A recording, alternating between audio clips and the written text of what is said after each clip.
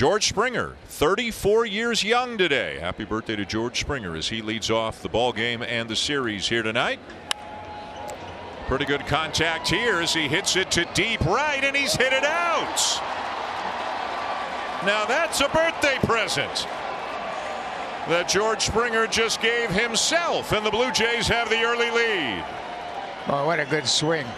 I mean, he stayed with that ball, and that's the benefit of playing here at Yankee Stadium. Those seats in right, they're not that deep and not that far to reach. 338 feet.